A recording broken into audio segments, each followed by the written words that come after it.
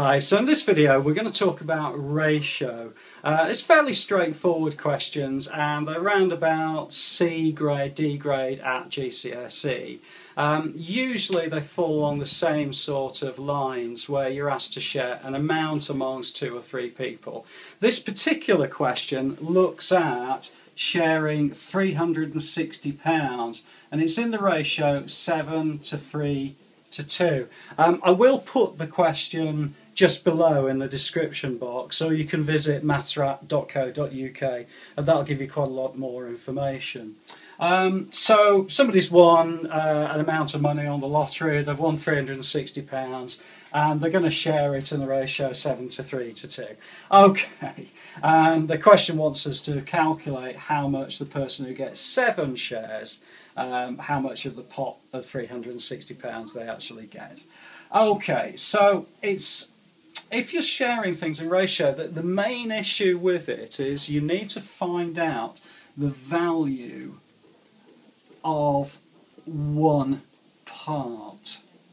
Okay, that's the most important thing with ratio questions, and really most of the ratio questions, as I mentioned, fall into largely the same sort of area. So providing you find the value of one part, then it should be relatively straightforward to work out the value of each of the share values. Okay, so in this particular case, what we've done is we've got £360 and it's actually been shared into, so it's been shared into 12 parts. Okay, because somebody's got 7 parts, somebody else has got 3 parts, and somebody else has got 2 parts. If you add that little lot together, then in order to share out the whole £360, then 12 parts have been given away.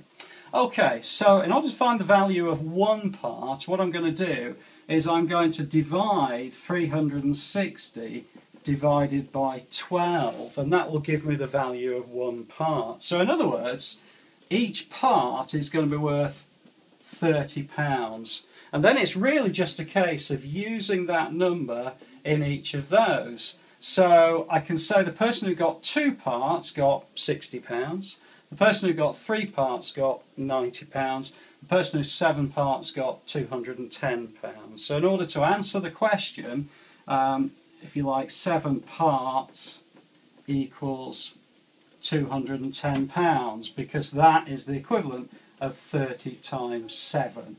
The person who got 3 parts, well, they got 30 times 3, which is £90, so that's 30 times 3. And the person who got 2 parts, well, that's going to be £60, because that's going to be 30 times 2. Okay, and if we add that little lot together, we've got our original amount, which is £360. So in other words, the money was all shared out in accordance with the value of the ratios. I hope that's okay for you. Please do have a look at the playlist on YouTube and subscribe to the YouTube channel, that would be great. Or also visit the Mathswrap channel, and on there you'll see there is a quick test that deals with ratio questions. So really the thing to find out first is the value of one part, then use that, and that should make it relatively straightforward for you in order to use and work with ratio questions. I hope that's okay. Please do add a comment below, please do share, pin, tweet this particular video, and I'll look forward to seeing you next time.